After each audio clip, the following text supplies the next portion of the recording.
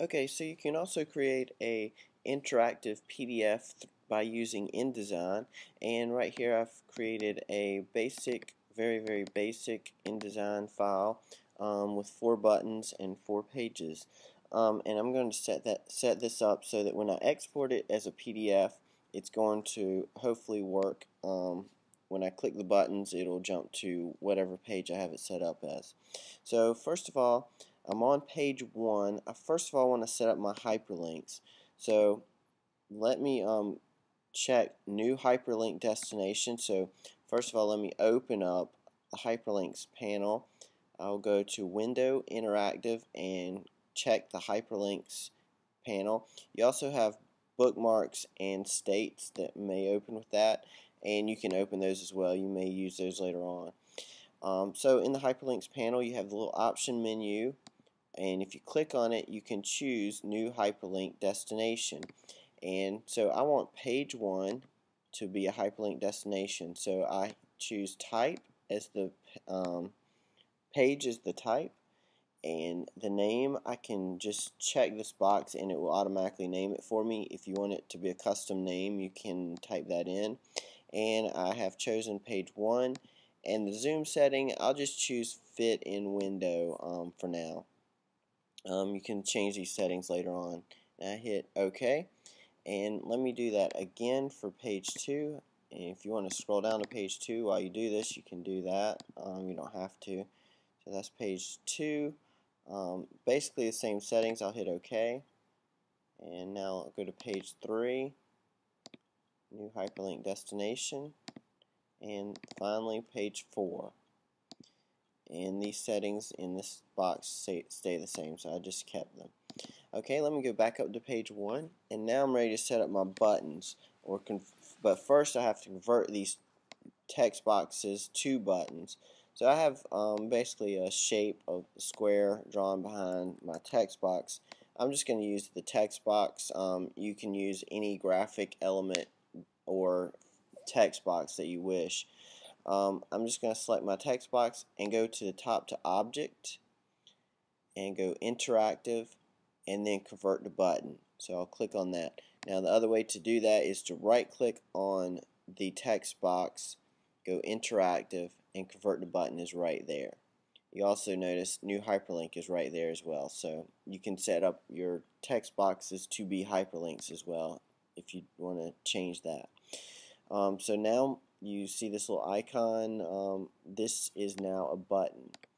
It's not a text box anymore. So with that chosen, I'm just going to right click on the button and go back up to interactive and change the button options. So I want to choose button options.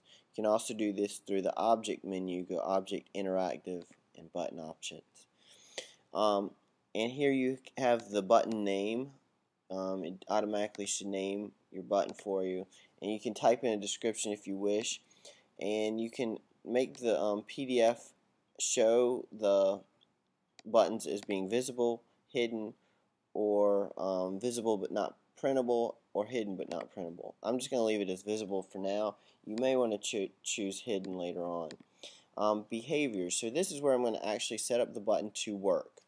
So the vent is the mouse up, which means I'm going to push down on the mouse, and when I let go of the mouse is going up. So I want mouse up to be chosen, and I want it to go to the anchor I just set up, and it is in this document. If you have multiple documents you're connecting, you can do that. That's fine. And if you were to do that, you would hit choose here and choose whatever other document you want the button to open. And anchor. So here's my anchor, and I want it to go to page 1. So I choose that.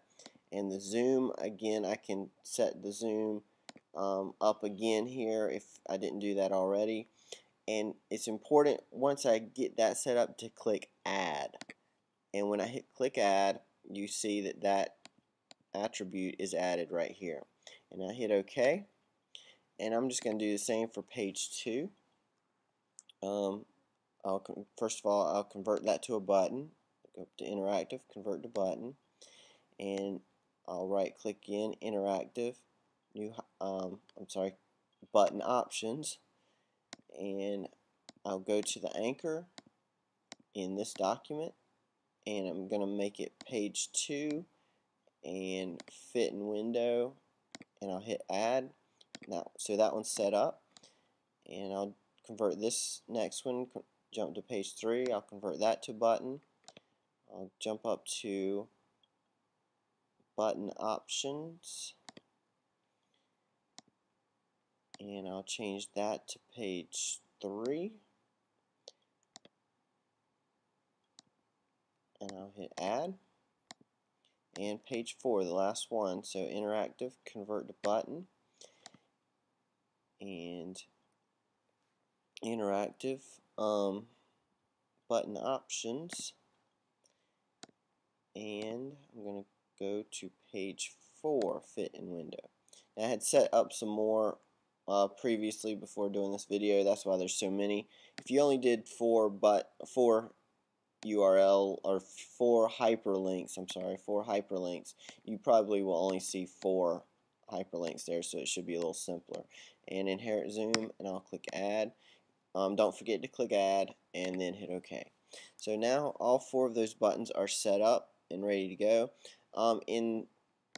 To save time, I'll have this on every page, but these are not buttons.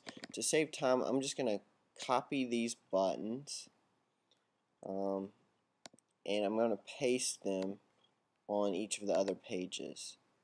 So let me I'll zoom out just so I can select a bunch. Select these buttons, go back, paste them, and I just set them up so I could line them up very quickly and very easily. If you are doing this, you want to make sure all your buttons are in the exact spot that you want them. So you may or may not want to do this, but you want to make sure they're in the correct spot. And so all my buttons are now set up on every page of my document, and you can have different buttons on different pages, and that's fine as well. So at this point, I'm going to save my document as an InDesign file that keeps everything so I can edit it later on. So that's an important thing. So make sure you save it as an InDesign file first, and now I'm going to export it as a PDF. And depending on what you're doing, you can save it as any one of these settings. I'll do smallest file size as if I'm going to use it for the web or for emailing to people. So I chose smallest file size, and here I have settings. Usually I don't mess with these. I usually just change to smallest file size, but make sure you check the boxes at the bottom where it says include hyperlinks, include interactive elements, at least those 2.